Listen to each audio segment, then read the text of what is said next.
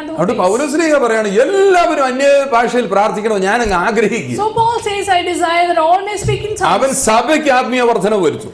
He will bring edification to the church. അത് പറഞ്ഞ personally ആത്മീയ വർധന വരുന്ന പോലെ ഇവിടെ ഇരുന്ന് അന്യഭാഷയിൽ ഇപ്പോൾ തന്നെ ചുമ്മാ അതുകൊണ്ട് വാ പൂട്ടി ഇങ്ങനെ ഇരിക്കില്ലെന്ന് ഞാൻ പറഞ്ഞത്, ചലിപ്പിച്ചുകൊണ്ടിരിക്കണം.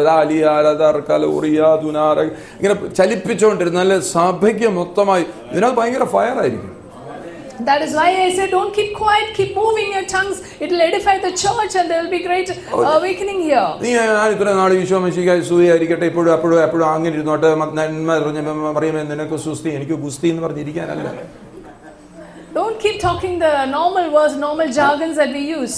നന്മ നിറഞ്ഞ മറിയമേ നിനക്ക് സുസ്തി എനിക്കോ ഗുസ്തി അത് പറഞ്ഞോണ്ടിരിക്കാനല്ല, പുതിയത് പറയാൻ. Don't keep saying Hail Mary, glory be to you and glory be to me. Say something new. Glory need to me എന്ന് പറഞ്ഞില്ല, ഗുസ്തി ആയിരുന്നു, സ്ട്രഗിൾ ആയി ഇവിടെ. നന്മ പറഞ്ഞ മറിയത്തിന് ഒരു കുഴപ്പമില്ല, മറിയം എല്ലാവരിലും ഭാഗ്യവതി അല്ലേ. നമ്മളോ അത് പറഞ്ഞിട്ട് നമ്മളിവിടെ ഭയങ്കര കഷ്ടതയിലിരിക്കുക. You say Hail Mary, Mary is already hailed, but you are in great trouble. എന്നാൽ നിങ്ങൾ ശ്രദ്ധിക്കുക, ആത്മാവിൽ പ്രാർത്ഥിക്കുന്നവൻ, ആത്മാവിൽ ജാഗരിക്കുന്നവൻ ഈ കെട്ടുകളെ അടിക്കുന്നവനാണ്. But the one who waits in the spirit are able to break these bondages. 13ാമത്തെ വാക്യത്തിലേക്ക് വേഗത്തിൽ പോവാം. Let's go to the 13th verse. അപ്പം അന്യഭാഷ പ്രാർത്ഥിക്കുന്ന ഒരാൾക്ക് അടുത്തൊരു ക്ലോസ് ഇട്ടിരിക്കുകയാണ്. അന്യഭാഷ പ്രാർത്ഥിക്കുന്നുണ്ടോ? അന്യഭാഷ പ്രാർത്ഥിക്കുന്നുണ്ടോ? അന്യഭാഷയിൽ പ്രാർത്ഥിക്കുന്നുണ്ടോ? മറന്നുപോയതാണോ?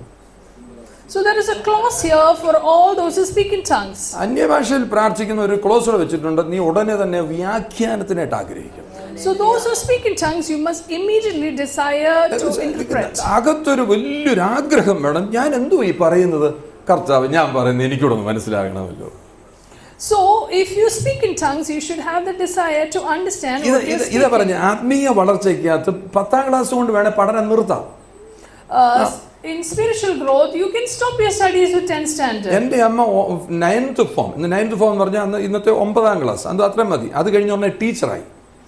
My mother was in the 9th form, which means 9th standard, and after that she became a teacher. അപ്പോഴാണ് എൻ്റെ അപ്പം കയറി കെട്ടി കഴിഞ്ഞ അമ്മയെ പിന്നെ പഠിപ്പിക്കാൻ തുടങ്ങി അപ്പനെ. And that was when my father married her, and then my father started to teach her. അമ്മ പിന്നെ ഞങ്ങളെയൊക്കെ പഠിപ്പിച്ചേ ഉള്ളൂ, ഇങ്ങനെ പിച്ച് പഠിപ്പിച്ചതേ ഉള്ളൂ. And ever since my mom has stopped working, but she began to teach us. ആ കാലത്ത് 9th form എന്ന് വെച്ചാൽ 4th ഫോം എന്ന് പറയുന്നത് 9th സ്റ്റാൻഡേർഡ്. 4th ഫോം മതി ടീച്ചിങ്ങിന് കയറാൻ, അത്രയും മതി. Those days 4th form or 9th standard was enough to get into the profession of teaching. ഇന്ന് നമ്മൾ 1ാം ക്ലാസ് പഠിച്ചു എവിടെങ്കിലും പഠിപ്പിക്കാൻ കയറാൻ പറ്റും. Teaching after 9th standard.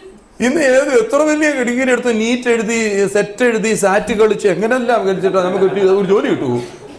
Today you have to write so many exams of NEET and SAT and all of that to get a job. അവസാനം നമ്മൾ സാറ്റ് കളിച്ച് കണ്ടില്ലേ എന്ന് പറഞ്ഞ് നമ്മൾ വീട്ടിൽ ഇരിക്കത്തേ ഉള്ളൂ.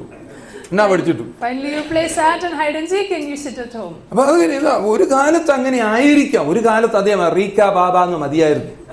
At one point this sort of stereotypical tongues was enough. പരിശുദ്ധാത്മാവ് ഇച്ചിരി അപ്ഗ്രേഡ് ചെയ്തിട്ടുണ്ട്. ആളും ഇപ്പം പുതിയ സാധനത്തിനകത്ത് ഇപ്പം നമ്മളെ ഓപ്പറേറ്റ് ചെയ്യുന്നത്. Tell yourself the Holy Spirit has upgraded and He wants to give us something. കൊക്കുസായിപ്പ് വന്നപ്പോൾ ബാബ എന്ന് പറഞ്ഞാൽ മതിയായിരുന്നു, ബാബ എന്നൊക്കെ പറഞ്ഞാൽ മതിയായിരുന്നു. When Kokkasahib came, Baba was enough. Cook. കൊക്കല്ല, കുഞ്ഞായിരുന്നു കണ്ടെത്തിയിരിക്കുന്ന കൊക്കാന്ന്. Cook, cook Sahib, Robert cook. Robert Cook. Sahib വന്നാണ് ഇവിടെ ഈ പറയുന്ന പോലെ ഇങ്ങനത്തെ കാര്യങ്ങൾ അല്ലേ, അന്യഭാഷയൊക്കെ തുടങ്ങിയ അന്നത്തെ ഒരു 100 വർഷത്തിന് മുമ്പുള്ളതല്ലേ നമുക്ക് വേണ്ടി. ഇത് അപ്ഗ്രേഡഡ് ആണ്. ഇന്നത്തെ മനുഷ്യന് ആവശ്യമായിരിക്കുന്ന കർത്താവ് നമ്മളെ കൊണ്ട് ചെയ്യിപ്പിക്കും. God will make us do what is required for this day. അന്യഭാഷയിൽ പ്രാർത്ഥിക്കുന്നതിന് വ്യാഖ്യാനത്തിനായിട്ട് കൊതിക്കണം. If you are speaking tongues, you must desire to interpret. 14ാമത്തെ വാക്യം നോക്കിയാട്ടെ. 14th verse. അന്യഭാഷയിൽ പ്രാർത്ഥിക്കുന്നവൻ വായിച്ചു. അന്യഭാഷയിൽ എങ്കിൽ നിങ്ങൾ കണ്ടു, എന്റെ ക്ലോസ് മനസ്സിലായ അന്യഭാഷ പ്രാർത്ഥിക്കുമ്പോൾ നിങ്ങളല്ല പ്രാർത്ഥിക്കണം, നിങ്ങളുടെ അകത്തെ ആത്മാവ് പ്രാർത്ഥിക്കുക. If you speak in tongues, it is not you speaking, but the Spirit in you speaking. നിങ്ങൾ മനസ്സിലാക്കിയത് ഞാനെന്ന് പറയുന്ന ഒരു പ്രാർത്ഥന വാഹനമാണ്, പ്രയർ വെഹിക്കിളാണ് ഞാൻ. Understand that you are a prayer vehicle. അവൻ നോക്കിയേ, പ്രാർത്ഥന വാഹനത്തിനകത്ത് ഒരാൾ ഇരിപ്പുണ്ട്. So there is somebody residing inside this prayer. അത് നമ്മുടെ ആത്മാവ്, ദൈവത്തിന്റെ ആത്മാവ് നമ്മുടെ അകത്തിരിപ്പുണ്ട്.